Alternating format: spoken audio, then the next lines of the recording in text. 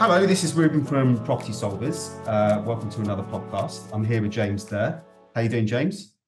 I'm good, Ruben. Yourself? Good. Yeah, I'm all good, thanks. So today we're going to be talking about how to establish how motivated a property seller is. And we're going to be coming from the angle of most listeners who are going to be looking at properties on the open market. So, that will be going on to Rightmove, for example, speaking to agents and arranging viewings. So we're going to start by kind of looking at it from that angle, and then maybe look at kind of what we do at Property Solvers and how that's different. So perhaps we can start by some of the telltale signs that you could recognize from someone who is particularly motivated to sell. So, you're on a viewing and you're trying to figure out how urgently that seller wants to move. What would be your initial thoughts, James, on that?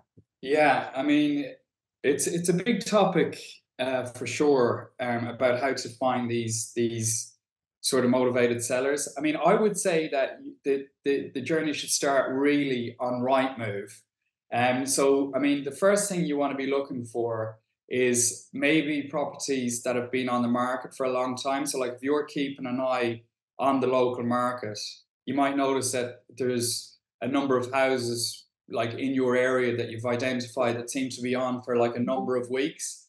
Sometimes that can be a sign that maybe a seller might be sort of getting more and more motivated. Obviously, the longer that you've got a property on the market, the more open you are to receiving offers on it. I mean, that's not true for all vendors, because some people are just unrealistic and they leave their property on the market for months without changing the price. But generally, it can be a first sort of sign that maybe that vendor could be open to an offer. So I would start there, and there's also little tools and add-ons like Chrome extensions. And I was just going to mention those. So I mentioned them in a podcast I did a few weeks ago when you were away, James. One is called Property Log, the other is Patma, and the other is called Property Tracker. So they're all free group. Oh, actually, no, Property Log you might have to pay for now, but they're reasonably cheap anyway, and you can kind of see the drops in prices that have occurred over a set period of time, or since the property was launched on the market. So they're quite useful to see how motivated a seller is. If they're making their price drops fairly frequently, well, it could be a sign that the estate agent has overpriced the property as well. But generally, which is often the case, to be honest. But if you're seeing that the property's on the market, it's getting some drops, but it's still not getting the bites it needs, then that's probably a good sign, as you say. Sorry, James, I've kind of interrupted you there. Yeah, no, that's fine. I mean, another thing would be obviously, so you can keep an eye on the price drops, how sort of short the time frames between each drop are. Like, obviously, if somebody's getting more motivated, you will find that the frequency of the price drops are increasing and shortening in length. So that can be a sign that somebody is motivated. Also, obviously, properties in bad condition. So, if a property needs a refurb, a lot of the time these properties tend to linger on the market, and there could be an opportunity to put in a low offer on those type of properties. So that's another thing to look for. And then one final thing that I would mention is sometimes you will find repossessions listed on Rightmove, and you'll be able to spot them, because with repossessions, whoever is in charge of selling the property is legally obliged to get the best offer for that property. So the offer, the most recent offer on that property will be listed in the Rightmove listing. So that's another telltale sign that maybe you might be able to get a deal. So that's just a few things I would say, on Rightmove before you actually even speak to the agent. I mean, do you have anything else to add to that one, Ruben? Yeah, I would probably say, that whole problem property thing is quite an interesting one at the moment, because a lot of sellers are seeing that it's costing a lot to refurb these properties, and they're just thinking to themselves, I just don't want the hassle of doing it myself. So a lot of them are kind of saying, well, I'll just put it on the market and see what I can get. they try it for a bit of a higher price and then often see that there's not enough bites, or they might get viewings and then people are going around and saying, look, there's just too much work that's required here. So as an investor, what you want to be looking at is not only the cost of works, but your margin as well. So if you're refinancing, you need to make sure that you're going to be able to pull out your cash, or refinancing and pulling out the cash is pretty difficult these days. Yeah, it's probably, if you're lucky, you're going to be getting low money down, I think, these days, especially with surveyors being quite, vigilant of all those kind of things. But yeah, I think also it's worth speaking to the estate agent. So estate agent, really, they represent the seller, because the seller's the one that pays their fee. So they might not be willing to disclose a huge amount, but you can get a general feel about what the situation is. They will disclose if a property's been inherited, for example, or it's going through probate, or if there have been certain issues that have happened. Perhaps the sale has gone through and there've been a buyer agreed, but then it's fallen through at the valuation process. So it's in the estate agent's best interest to get the sale over the line. So as a buyer, you really should be communicating with them and finding out as much as you can, because ultimately, if they're not selling the property, the seller may well de-instruct them or look for someone else or come to an auction house or whatever. So you can get quite a bit of information from an estate agent. One thing I would say about trying to find investment properties through estate agents, I definitely think it's a good strategy, but I would say you're probably better off looking at auction houses and kind of seeing what's available through them. I think you're more likely to get the better kind of deals through them, simply because the term motivated seller, it's across the board really, but really at auctions, you know for a fact that the seller just wants to kind of get rid of that property pretty much.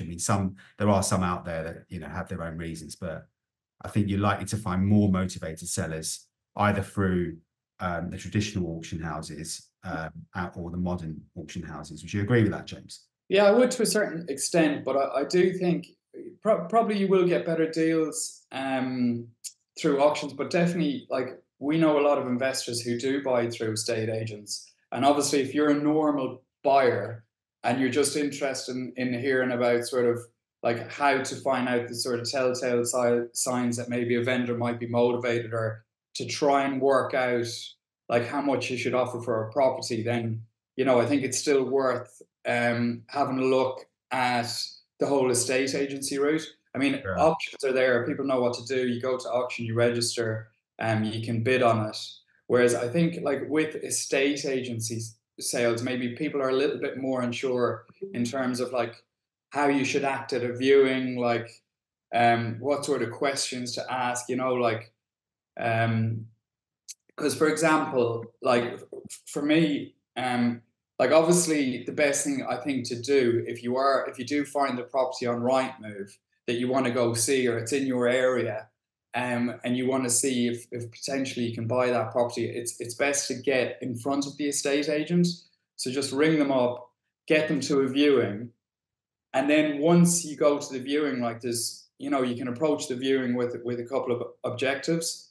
So obviously, one of the main objectives when you go to a viewing is to try and find out from the agent how motivated that owner is, because basically that will determine how much movement there is in the price, right? So we know a lot of people, Ruben, and when they go to, if you think about, let's say, your parents, when they go to see a house, and your mother might fall in love with it, and they'd be saying what a beautiful house it is and how much they love it and whatever. If you're an investor, or you want to be sort of smart with how you're approaching purchasing a property, you really want to keep your emotions in check in a viewing, and really not give much away at all in terms of how much you like that property, because you got to remember, as you said earlier, the estate agent is working with the vendor, and it's the estate agent's job to get the best possible price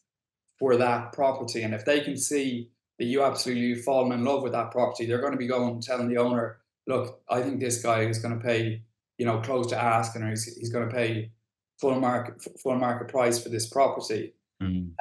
So that's one of the things you need to bear in mind when you're going to a viewing. And basically, you need to approach it from like, what do I want to know in this viewing, and how can I use the estate agent to my advantage, to get the information that I need to make the offer that I want, right? And a couple of key things that I would say for that is, number one, you want to know what the actual situation is with the vendor, right? So this is really important. Like, why are they selling? So you could ask the estate agent casually, and do you know what the situation with the vendor is, or why they're looking to sell? Obviously, for some of the reasons that you mentioned earlier, like if it's a probate, it could be a divorce case, any of these, they're sort of reasons where the motivation level would be quite high for the vendor. And obviously, the situation really plays a big part in determining like how quick that vendor is looking to sell. I mean, you can just ask the agent like other questions as well. Like, I mean, what's the interest levels been like in the property so far? Has there been any offers on it? How long has it been on the market? All these questions will help you to build a picture of what the situation is with the vendor, like what the situation is in terms of like the current state of the market with the property. Is there much interest in it? Obviously, if there's a lot of interest and there's a lot of offers, it's going to be very, very hard for you to buy that property cheap. I mean, you can get in there early. That's one thing. I mean, if you're like really closely watching the market and you see a property that comes up in your area cheap, you can beat the crowds. That's one of the ways you could get a cheap deal. Yeah. But obviously that, you need to know what properties are selling for in your area, what your price range is, and then get in there and find out, what the situation is with the vendor, and how soon they're looking to sell.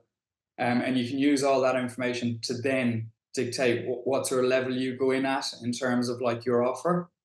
Yeah, for sure. Another thing that's happening with a lot of estate agents, if they're not selling their properties, they're working with auction houses like us, often putting them through the modern method of auction. So if you see that the estate agent has kind of changed tact and suddenly kind of you see it listed, but listed for modern method of auction, that's usually a sign that the property isn't doing that well on the open market, and they've had to kind of shift it over to the auction strategy in order to find buyers and get a secure, a secure purchaser in place. I mean, all these questions with ourselves at Property Solvers, we're able to kind of bypass all of this because we're dealing with sellers directly. We're not. Yeah, I mean, that's definitely the best way. I mean, if you can get direct with vendors, that's the absolute best way that you'll be able to sort of establish what the vendor's needs are. Because sometimes also with estate agents, like maybe it could be just an intern that they've got working there that they've just sent out to do the viewings, so you're not always getting the direct ear of the vendor. So yeah, 100%, Ruben, like if you can contact the vendor direct, even some people use direct mail for like target properties on the market for sort of, let's say, 12 weeks or longer, or ones that have had price drops of 10% or whatever, and just fire them out a letter. That's another way. Yeah, it's a practice that estate agents hate for obvious reasons, but there's a lot of people out there doing it, and estate agents poaching business off each other as well, so that does happen. So I don't think it's just the way the game is, I think people are doing that all the time, and if a property is not selling, I don't see anything wrong with approaching the seller directly and saying it. The seller might be tied unless they do it to one of the properties that we've got listed, Ruben. Yeah, then the whole picture changes. Yeah, definitely. I mean, you've got to be careful as well, because the estate agent could be tied in. So the seller could be tied in with the estate agent. So just check that as well. Even if you do make a deal, the seller may still have to pay the commission over. So yeah, it's worth checking that out. So in terms of the kind of bigger deals that you know, with kind of commercial deals and land deals and things like that. I do know that there are quite a few agents out there that are willing to kind of conduct meetings with sellers, and they'll kind of be the in-between, because if you're trying to build a solution with a seller and it's a bit of a complex deal, then agents are open to that, I think. I just think generally with kind of residential houses, you know, your 2-3 bed semis and terraced houses, it's not going to be possible to speak to the seller, which is why at Property Solvers, we've always gone for that approach of speaking to sellers directly, because we can build direct solutions with them, you know, on the basis of their situation, and we get to know exactly what's going on. Even today, we've been dealing with a seller that's got a property that's been sublet, you know, and we wouldn't know that information if it was just through an estate agent. You know, we wouldn't be able to ascertain what's going on here. So, you know, we're able to kind of establish what the solution is and build a real win-win, you know, outcome for the seller as well on the back of that, which is just really difficult when dealing with estate agents, you know. So yeah, James, did you want to add anything further on this? But just the other thing I would add, when you're doing viewings on a letting agent, I mean, in terms of like your objectives when you get to the viewing, I mean, the other thing that you need to keep an eye on is obviously like what sort of condition that the property's in, and key things to look out for, that could mean sort of signs of structural issues or things that could affect the value, right? So like the main things that we look at, Ruben, I think when we're going to look at a property is, number one, start from the outside, right? So you can have a look at the roof. Does it look old, or are there tiles missing or whatever, you know? Roofs are extremely expensive to repair. So it's something that straight away when you pull up to a property from the curbside, you can sort of take a look at the roof. Also, you want to notice like the doors and windows, are they double glazed? Also can be expensive to replace and have a really adverse effect on value if they're sort of old windows and doors. Things like cracks on the outside of the wall, on the outside of the house. I mean, obviously, the bigger the crack, the more potentially dangerous they could be in terms of the structure of the building. So there are a couple subsidence tends to be, it runs along the bricks, so you kind of see like the zigzag shape running along the bricks. That's usually a sign of subsidence in houses. Yeah. And then just a couple of things, like when you, like, we would suggest probably if you're going to a viewing, you could actually have a little list, a little tick list. So just a few things that you can check off.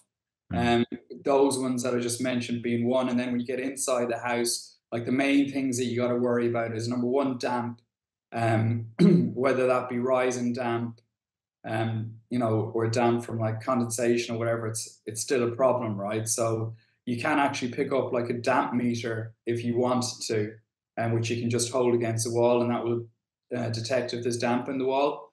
So they're not expensive. They can be a useful tool to bring. Excuse me. So yeah, damp is one thing inside. The other thing you want to take a look out for is sort of the floors. So whether the floors are like undulated, you know, that could be a sign of subsidence again. So, you know, subsidence can be an extremely serious problem in houses, and it's expensive to fix, because you got to underpin the property and stuff like that. So sloping floors, keep a lookout for that. Just on the damp one, damp can sometimes be caused just by a leaky gutter, you know, like it can be fairly minor. So it can be. Take a fairly objective view in it. And subsidence as well, you know, it's one of those issues that be careful of, because even if a property has had the subsidence sorted out, it's still slightly tainted by the fact that it's had a history of subsidence, you know. It's a scary word for buyers. Yeah, people just hate it. Even if it's the property is now structurally sound, it just puts off buyers generally. Yeah. Open market buyers in particular. Investors sometimes are just, by the by, they don't really look at it as a big issue, but open market buyers are certainly going to be scared. Definitely affects value. I mean, if I know that the property's had subsidence, I'm not going to be offering the same as what I'd offer on a property that hasn't a history of subsidence, regardless of whether that subsidence has been sorted or not. So Yeah. definitely one that affects value. Unfortunately, yeah. Okay. Just So yeah, go on, James. Sorry. yeah. So just another couple of things like that are really easy to check once you get into the property. So you have a look at the electrics board, see if it's like a relatively new fuse box. So if it is relatively new, it'll have loads of those flip switches, and it will look relatively new. You know, the old ones you can recognize. And obviously, if you need to rewire a property, that can be extremely expensive. Have a look at the boiler. See what sort of age the boiler is as well, just to get an idea of whether that needs to be upgraded. And then obviously there's the normal things that you'd look out for, like the kitchen and bathroom. But obviously all of these features on the inside can help you formulate your offer. So, and can also help you justify your offer when you put it to the estate agent. You know, you can say, okay, obviously my offer is a little bit below what the asking price is, but I'm justifying it on the basis that it needs such and such works done to the property. So yeah, that's just a few things on the actual condition of the property when you get to the viewing. Yeah, definitely the roof as well, and yeah, general state of the property, state of the garden, all these costs that you often think aren't going to be too expensive can often build up after you purchase the property. And they can hit I mean, we've spent like 10K on just like a small terrace house on the front and back garden up north. Yeah. So yeah, you'd be surprised. They really can. These sort of hidden costs can really add up. So obviously, you need to take all these into account when you're doing your figures. Yeah, for sure, for sure. Okay, brilliant. Yeah, another great conversation, James. Do you have anything further you wanted to add? I think that's it, Ruben. Hopefully, there'll be a few tips there that people can use. Great stuff. Great stuff. So yeah, as always, please like and subscribe. Feel free to contact myself and James. And yeah, we'll look forward to doing this again next week. Okay, thanks, Ruben. Thanks, guys. Take care. See you next Bye. week. Bye.